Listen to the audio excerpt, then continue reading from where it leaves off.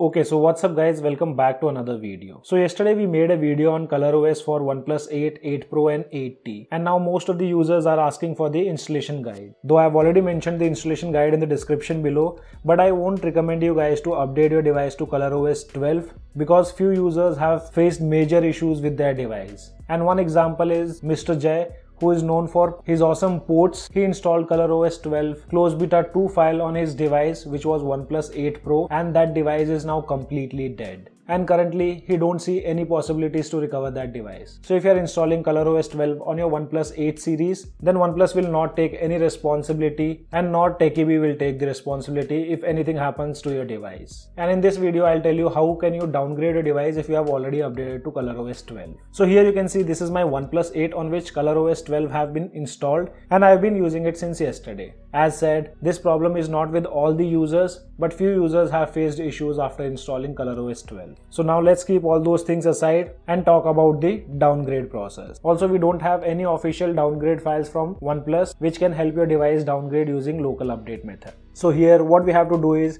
we have only one option, and that's using Unbrick tool aka MSM tool.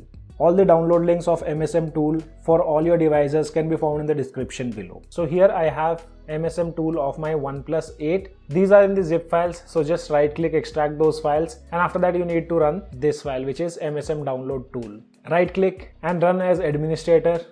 After that a login windows will pop up in which select others and hit next.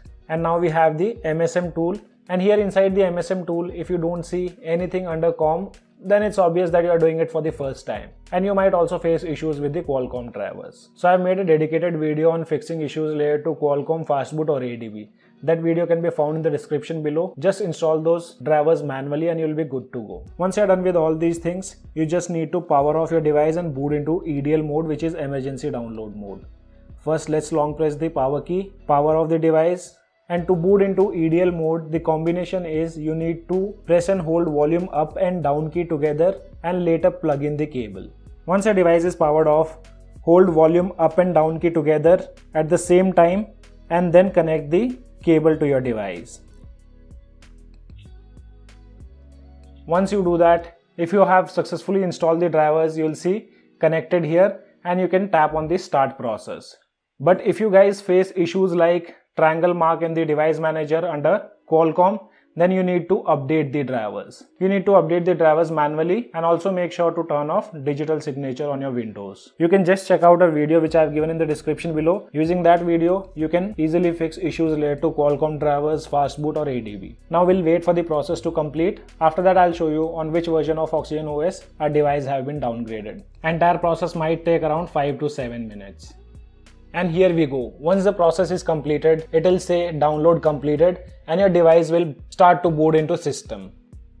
And here we have the boot animation of OxygenOS on our OnePlus 8.